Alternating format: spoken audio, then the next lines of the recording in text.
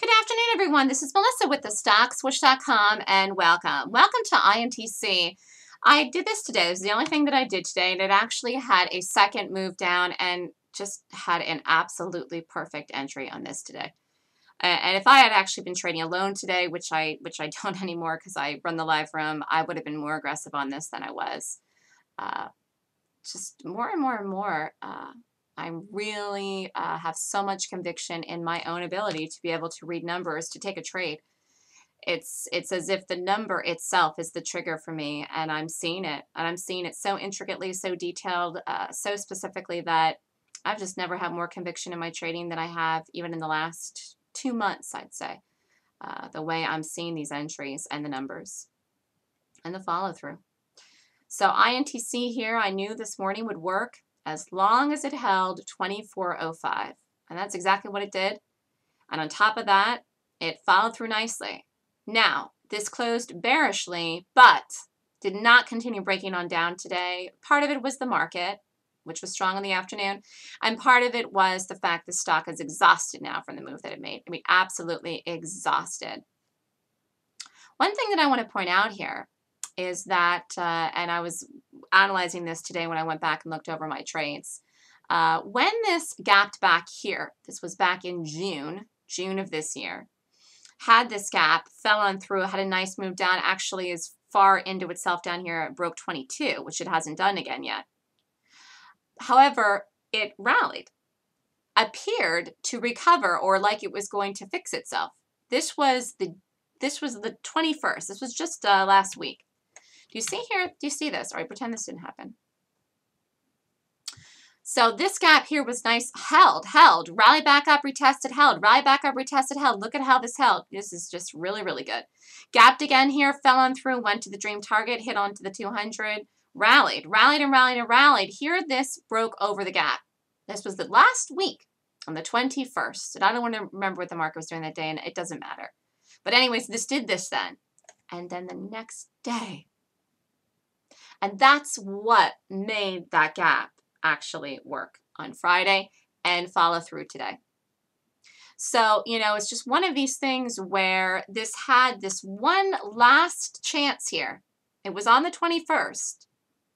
It should have continued and could have continued and would have made it over the high or made it over the area. It didn't do it. It did break the high of that gap, but it didn't go anywhere, not anywhere at all. And then this happened here, and this was the play on Friday, and then this was the play today. So it's really something looking at these numbers. I even thought this was going to fall through in the afternoon, possibly.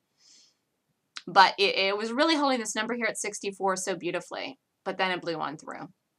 And I just don't like to trade the afternoon anyways, but you could have watched it in the afternoon for something. So here was the call I made this morning. It was really good.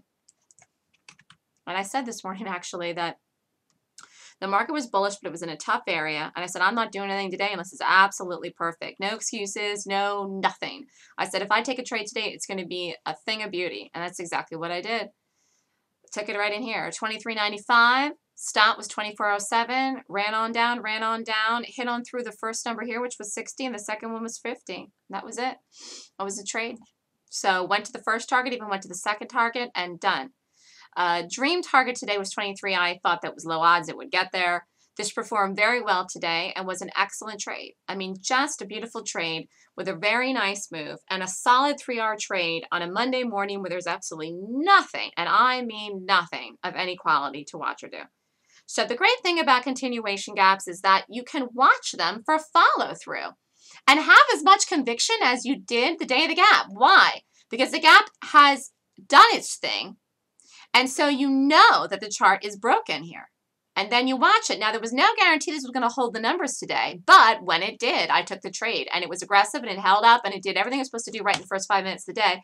And the funny thing was, I almost just called this right at 23.99. I mean, I almost shorted this at the break of 24 and put the stop over 07, which would have been 7-cent stop. Yeah, I just, you know, if I go back to trading by myself, I'd probably do all kinds of stuff that I don't do in the room now. Because the last time I traded alone was before I had the room. And my trading in the last year has just taken on a new level. So I don't know the things I would do alone anymore. But I mean, honestly, I waited for the trigger, called a great trade, and ran on down and was 3 hours here. for the room. So really nice and a lot of volume in this today. And I think that this just has to be laid off here for now. This is a nice swing trade here down to 23 if it wants to do it. But this is really going to be tired now the last 2 days of trading. And the market is bullish as we saw today.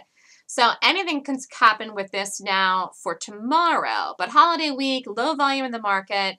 This is just a better swing trade and really could have held this from Friday into the swing and taken some out today.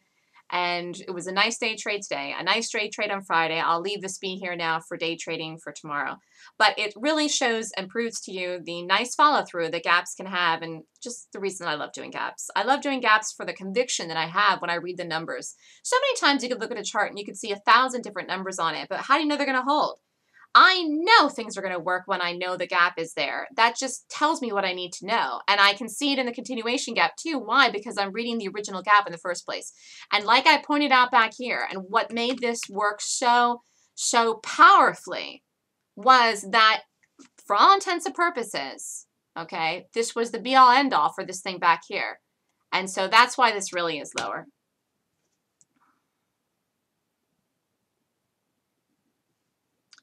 So, I mean, this is a realistic target for the end of the year. Where it goes after that, we'll have to see because, I mean, there's only one more low month left in the year.